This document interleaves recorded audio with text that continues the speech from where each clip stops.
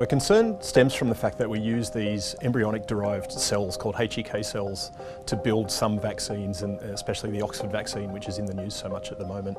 So there are some ethical concerns around the use of those cell lines because they were originally derived from an aborted fetus.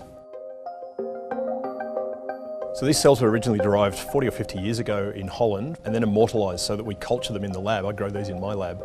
There are 160 odd different kinds of vaccines in development for COVID. Some of them use viruses, some of them use what we call recombinant proteins, and those kinds of vaccines have to use some form of a cell line to generate the vaccine material, and some of those use these embryonic cell lines. So we've already got some existing vaccines that have been created using these or similar cell lines. Chickenpox, rubella, and some of the hepatitis vaccines. And really, it's hard to think of any modern medicine that at some point in its research, development or production hasn't relied on these cell lines or cell lines like them.